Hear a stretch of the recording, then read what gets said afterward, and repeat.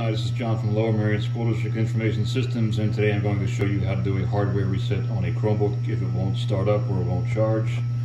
So if we notice pressing the power button on the side doesn't do anything, and if we connect the charger to either port on the left or right hand side, the indicator will not light up. So the first troubleshooting step we can take when this happens is what's known as a hardware reset. If we hold down the power button on the side, escape key and refresh key all at the same time, release the keys, the Chromebook should power on, and you'll be asked to insert a recovery USB stick or SD card.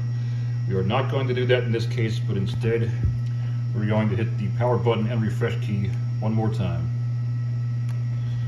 Release the keys and the Chromebook should power up again eventually.